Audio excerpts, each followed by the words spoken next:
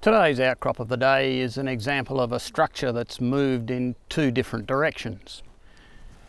This plane here used to be a quartz vein.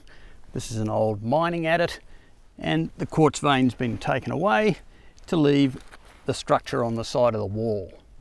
On this surface here you can see the Slickensides in this direction. It's an oblique slip movement. And then on this surface here, which is just a few centimetres further out, the Slickensides are almost horizontal, indicating a strike slip movement. The thing to remember when you're looking at Slickensides is quartz veins and structures like this usually only record the last movement on the structure.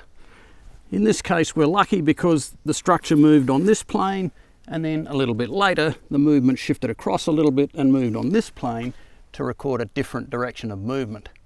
Why is that important?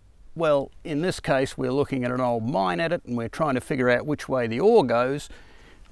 When a structure's moving at the time the vein's being filled in, the ore chutes tend to be perpendicular to the direction of that movement.